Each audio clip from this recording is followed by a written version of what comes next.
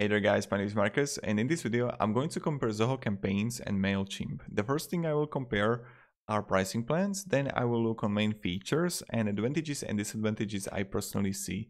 I'm not paid by Zoho Campaigns or Mailchimp to say one is better comparing to the other, that you should use that or that one. I'm just going to give you my honest review, what I think about it. So let's start. When you would go to Zoho pricing, it's much cheaper comparing to Mailchimp. You can see it right here. So the email-based plan or subscriber-based plan, which I think is the best because you got autoresponders here, workflows, and you would have 5,000 emails. Opa, not what I wanted to click.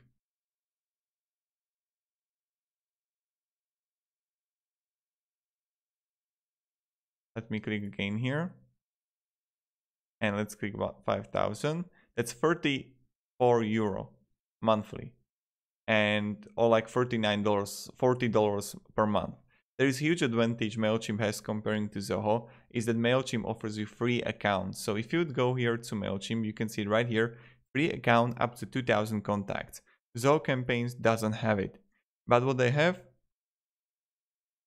is €45 a month subscriber-based plan, and with 5,000 subscribers. And let's say that you would have 5,000 subscribers in Mailchimp, you would pay $80 on standard version. So that's like $60, €60, €65.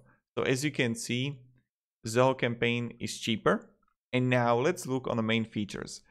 First, Zoho Campaigns, in my opinion, got a simpler way how you can use it comparing to Mailchimp. It's much easier to understand and learn how to work with it.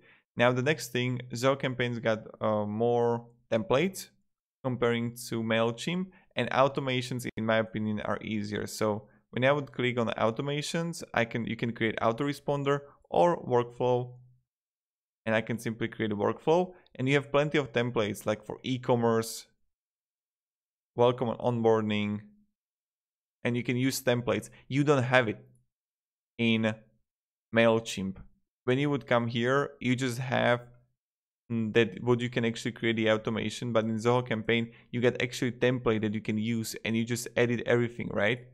So you just select the form, right? Then you can create the message. So that this is like perfect. Oh, my camera is off right now and you can see me right now. So this is what I like about Zoho. So if you want to look workflows or automations, go with the Zoho only because it's prettier, it's easier to use, it's more complex, but most importantly, you got templates that you can use for automations. For how you can create actually campaigns in Zoho, you can, let's say, edit the content here, and you can have quick pre-designed templates, and you're gonna see plenty of templates that you can use. Look at this, and let's go with a rarity, use this template, and then we'll look how Mailchimp works, right? So you can see right here, text, image, pretty simple, pretty easy. And this works similar comparing to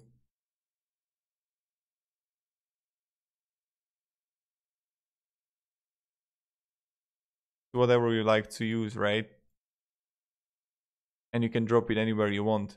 Mailchimp also too, when you would go here to Campaign Builder, you can simply save and close, take the box text, drop the block here, change the photo, and they have also templates, but not that many as Zoho.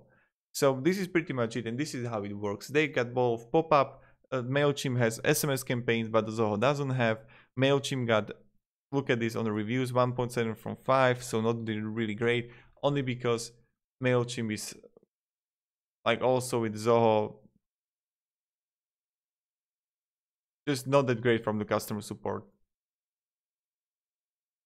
And that's pretty much it. So thank you very much everybody for watching. If you have any questions, ask me down in comments. If you're looking for someone with a good customer support and good everything, I would recommend Sendinblue or test Mailchimp.